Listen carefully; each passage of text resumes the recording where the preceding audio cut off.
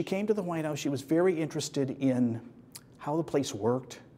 She came down here. This was the ground, this still is the ground floor, but it was sort of considered to be the basement because the kitchen was down here, laundry facilities, the storage for food and tableware and such. And she came down and found that it was rather dilapidated, rather dirty, sort of ominous. And she tried to like spruce it up. She went through the cabinets and found old pieces of china and then asked servants if they could tell her, does anybody remember how old this piece is? So she started the idea of trying to catalog and create a sense of what the chinas were.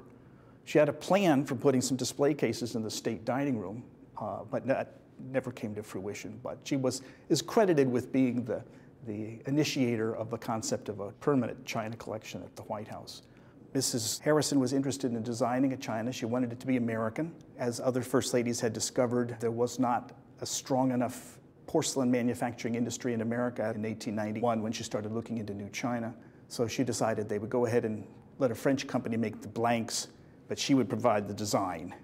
And so it wasn't a full service. I mean, she didn't try to order 12 or 15 pieces per place setting. It was designed with a shape that was pretty much the Lincoln era shape, that kind of simple. This is a soup plate and a breakfast plate or a tea plate. The eagle was very similar to what was on the Lincoln china that represents the Great Seal of the United States. What she specifically designed was the border. There was a combination of ears of corn and goldenrod, which she felt represented American plants, the agricultural plants and corn and wildflowers and the goldenrod.